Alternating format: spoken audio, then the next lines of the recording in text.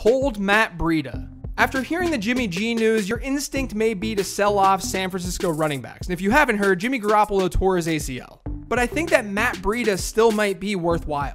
CJ Beathard, if you don't know, he's the new starter in San Francisco now that Jimmy G is out. And last season, Beathard ended up targeting running backs on 36.4% of his throws. While CJ Beathard was under center, Carlos Hyde, who was the team's starting running back last year, saw 50 targets of his 88 season-long targets. Carlos Hyde averaged 8.3 targets per game with CJ Beathard and 3.8 without him.